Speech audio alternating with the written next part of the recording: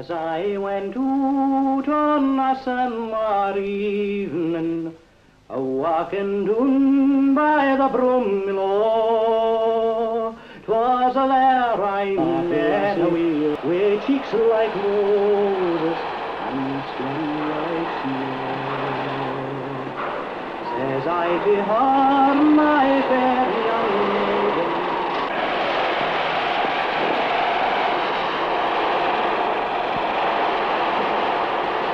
this is the Clyde at Glasgow, a hustling, bustling waterway given over to trade, commerce and industry. Cranes, wharves and warehouses crowd both banks of the river at Glasgow, where the Clyde becomes one of the world's great waterways. Here, ships of all sizes and nationalities load and discharge their cargoes.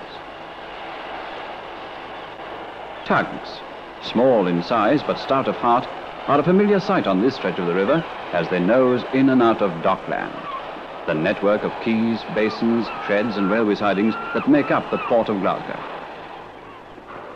Puffers, too, have their place in Dockland, for these dumpy little maids-of-all-work carry their cargoes right up to the shallows under the city's bridges. In Dockland, even the cats go about their business with a serious, purposeful air. The dockers, with a forest of cranes to help them, handle each year on an average 6 million tons of goods brought from or dispatched to every quarter of the globe in ships of all sizes and classes. And the seagulls? Well, they keep an eye on things.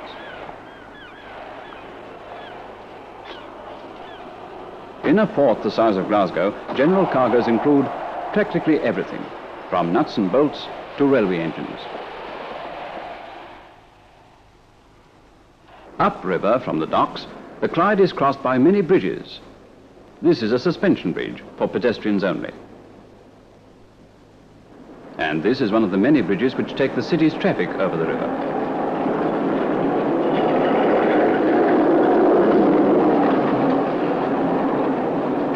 Downstream, back in the center of the dock area, there are ferries instead of bridges. Passenger ferries nose their way from bank to bank at various points along the river. And there's always something about the shipping to catch the eye on a ferry crossing. These ferries provide on the river the kind of service that buses give on the road. They're small, they carry only a limited number of passengers, but they cross and recross almost continuously, all day long. The passenger ferries save many people a long roundabout journey, up one bank of the river, across the bridges and down the other bank. By ferry, they just go straight across.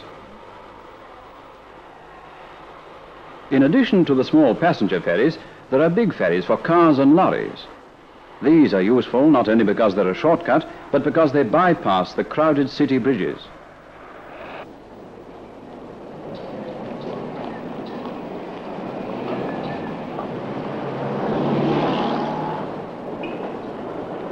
Occasionally, the ferries have to wait for ships to pass up or down the river, just like waiting at the traffic lights.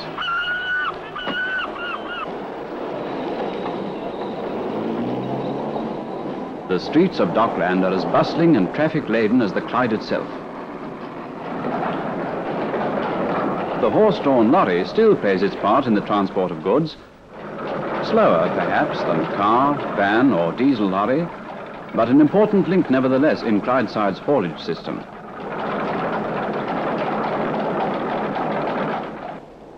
Docks mean ships, ships mean seamen, and seamen like to have a home ashore when their ship's in port.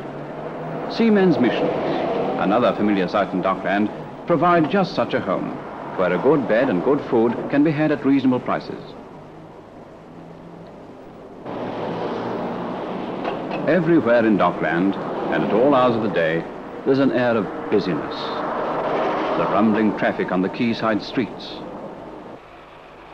the throbbing engines of the tugs on the river, the staccato din of the shipyards on the banks. But there's more to it than this.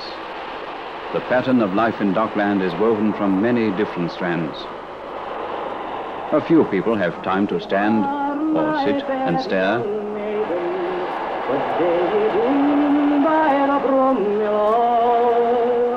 Oh, indeed, kind sir, it's the truth I tell ye. I'm a bleacher last as I held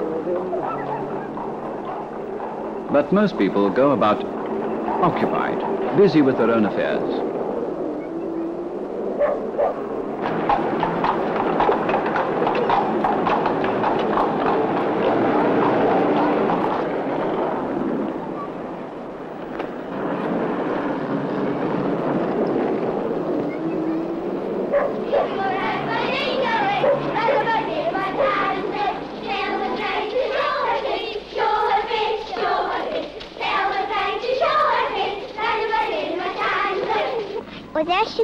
Oh, there she goes, peery heels and pointed toes. Look at her feet, she thinks she's neat, dark stockings and dirty feet.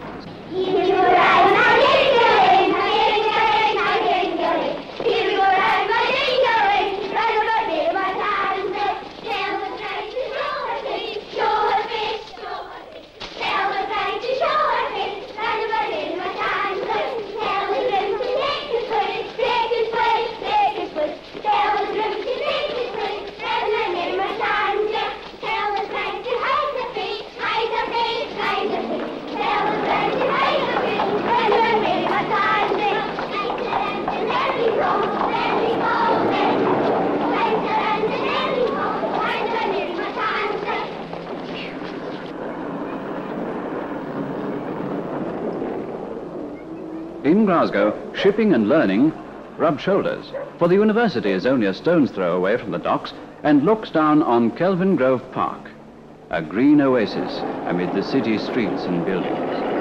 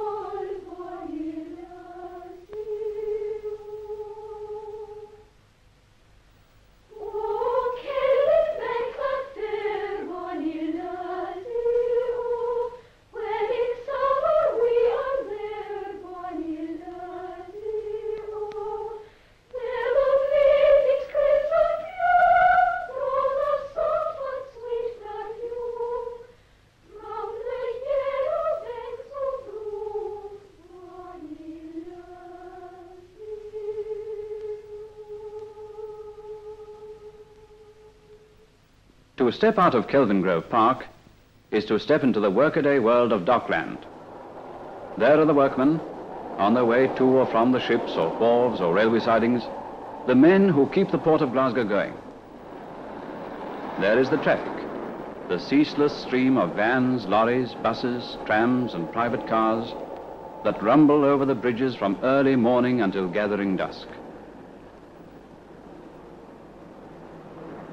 And there is the river itself, strangely beautiful in the gloaming, when ships and sheds and bridges and buildings are silhouetted against the evening sky.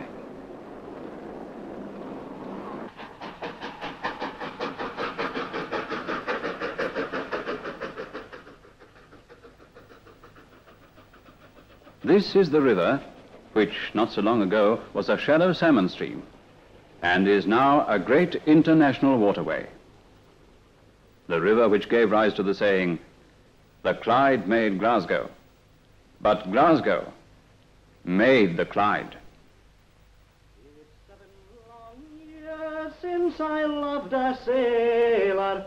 It's 7 long years since he gaed awa'. And 7 times 7 I'll wait upon him, and bleach my clays here on the Kelvin Hall. Noo, lassie, lassie, ye hae been faithful, and thought on him when far awa'. Twa hearts will surely be rewarded, and you'll part nae mair here on the Kelvin Hall.